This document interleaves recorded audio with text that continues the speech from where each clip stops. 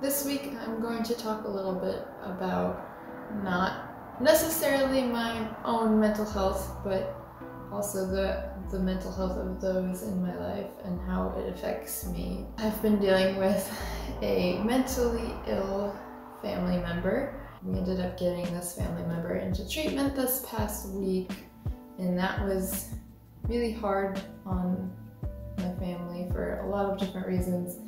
One of them being that we only recently lost our father to brain cancer, and this just felt very similar to that, and that we were taking care of this family member and keeping an eye on them 24/7. We've had to really learn how to set some boundaries about what is okay and what is not okay for our own mental health when mean words have been said and when we know we need to separate ourselves from this person. It's been really tough to see someone that you know can be doing so much better if they just get the right treatment, but they feel like they can't because there's the stigma. That's why I'm really happy I'm doing this, because I want to help end that stigma, but it's just because I'm okay talking about my mental health in a public way doesn't mean my family members are, or that they even understand why I do that.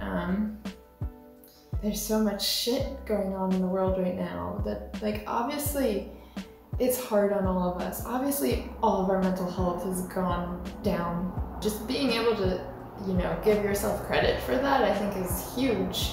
And some people are still stuck in the way that they are thinking they should be acting like everything is normal, they should be as productive as normal, and that's just not the case. I reached out to my professors, I let them know what was going on, and they've all been super understanding and super helpful. I would hope that most professors are being understanding right now. Everyone knows that this is not a normal situation, even if some universities are trying to pretend it is.